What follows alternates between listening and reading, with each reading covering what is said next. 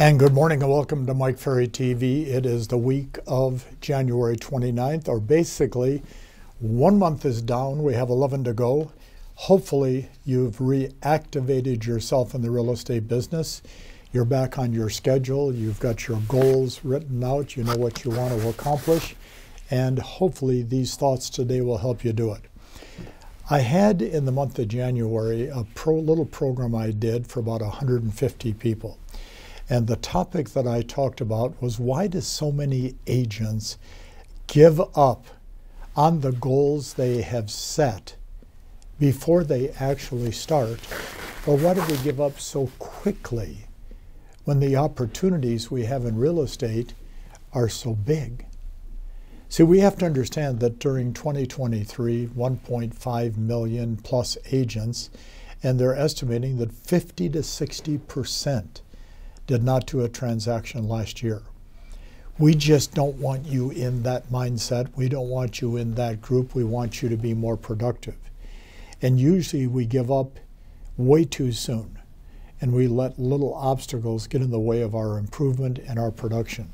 So I'd written down, I think there's 8 or 10 reasons why people give up on themselves and agents give up before they have a chance to succeed.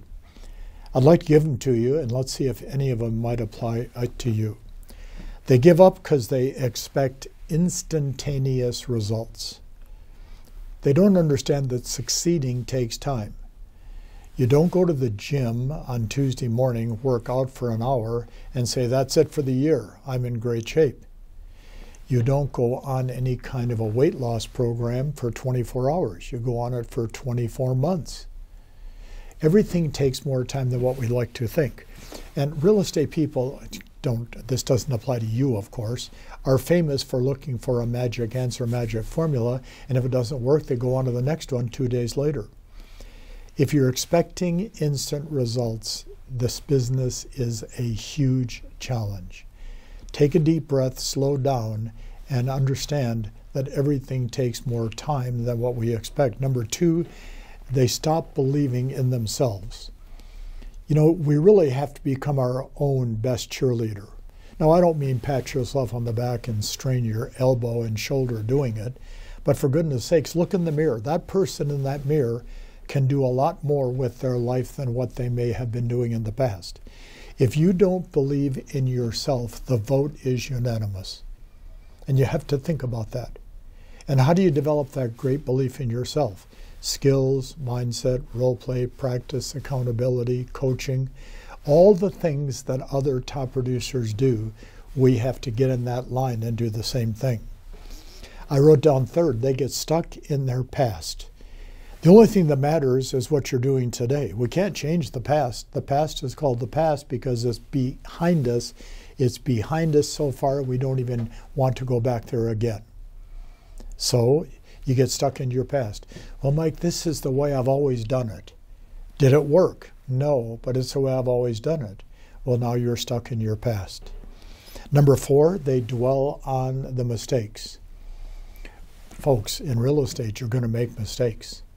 You know, you're going to forget your name if you get a little tense for just a minute. You're going to forget who you work for at times. You're going to forget to go out and knock on doors because you got tied up on a transaction you're working on.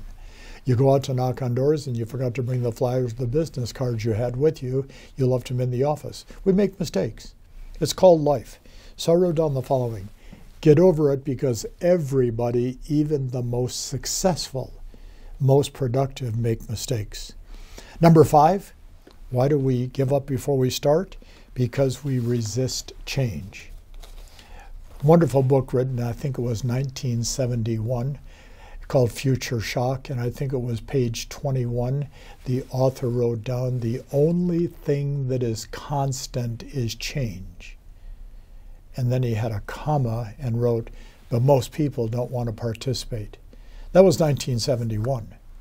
Here we are in 2024, and most people still resist change. Well, Mike, I don't have the experience. Well, then let's start working on getting the experience. I don't have the skills. Well, then let's start working on a skill.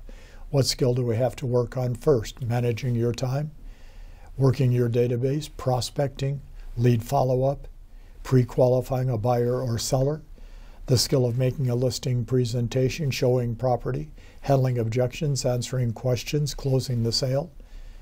You identified the skill. Our coaching, our training, our seminars, our workshops, the 350 videos that we have up on the web to watch to help you are there.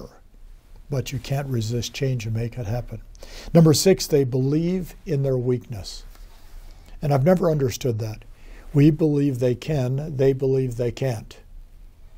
And people in our coaching will often say, well, you have to understand, I've never been good at this. Well, then let's stop today and make a decision. If you don't like the person in the mirror, change who stands in front of the mirror.